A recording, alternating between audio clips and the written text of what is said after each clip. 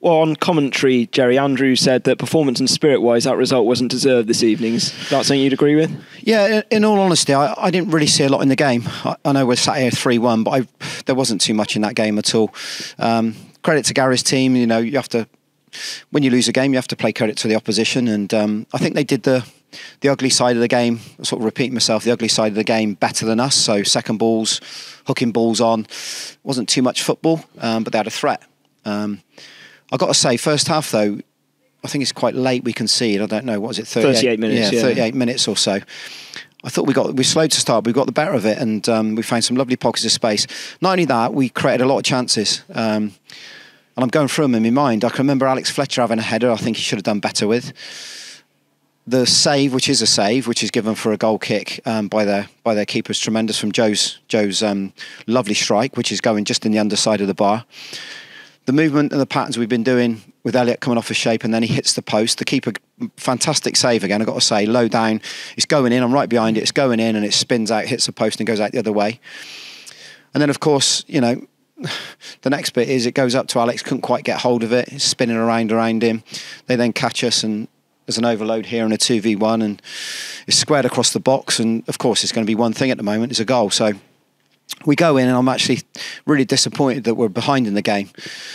But you try and lift them and, you know, the difficult thing is because their confidence is suffering, you have to try and help them out. It's no good going in there and lambasting them. And they didn't deserve it. It's different Saturday up there. I felt as if we got bullied and they deserved what we got. But no, tonight was totally different. And then in second half, when we come out, I thought we looked really strong. I know I changed the shape, but we suddenly, from about 70 minutes, got really strong. The disappointing thing is that I spoke about throw-ins first half. We kept getting caught down this side early in the first half with overloads and throw-ins. Quite a basic thing.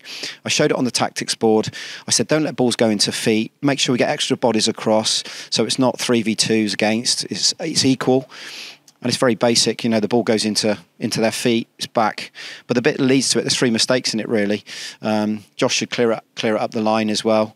The ball comes in and we shouldn't let it go into feet, so that's 2 mistakes. And of course, Ryan makes an uncharacteristic mistake and spills it. So 3 mistakes in a goal, which is our luck at the moment, but we need to be better with it.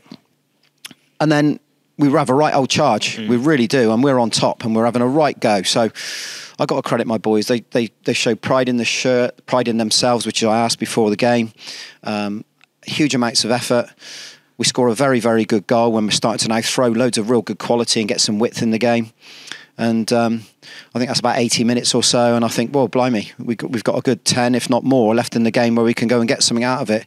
And we're going for it. We are chucking bodies forward. I know it's an overload for their third goal, but before that, you know, at 2-0, we've got a chance. I can remember Cody missing a great chance. He should score 6 yards out, free header. He heads it into the ground and it comes up and hits the crossbar. Another one flashes across far post at the end there that should maybe go in. So we're getting loads of opportunities in the game. And then Sodslaw, they break away, as I said, and they catch us on a counter-attack. So, yeah, like I said, the performance hasn't warranted that result tonight. And you always know I'm really honest after games. The effort, the way the lads approach the game the whole evening, I can't fault them for that. So we're in a difficult moment. And, you know, I have to say, Mark, we're going to have to all stick together.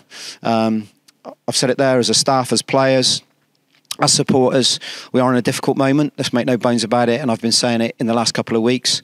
But they'll get there. The boys will get there. There's only way I know to react to moments like this. And I've done it throughout my whole career. I've had so many setbacks throughout my career. And it's not a sob story for me. But all I know is to roll my sleeves up and get on with it and get going again.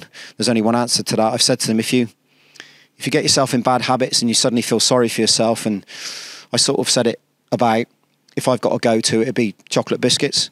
And if I feel a bit down and a bit depressed and a bit low about my football, because that's what matters in my life, I'll probably go and comfort eat and I'll eat my biscuits. But in the end, it doesn't do me any good because it makes me feel sluggish and crap. So I'll have to go and run it off the next day. And I do. So don't get themselves into any bad habits. Keep to the process. Keep to everything they do well. Because it will turn for them. It will turn for them. Tonight's an example of that. And I think the fans saw it. They've clapped us off. Thanks very much to the fans tonight, I have to say.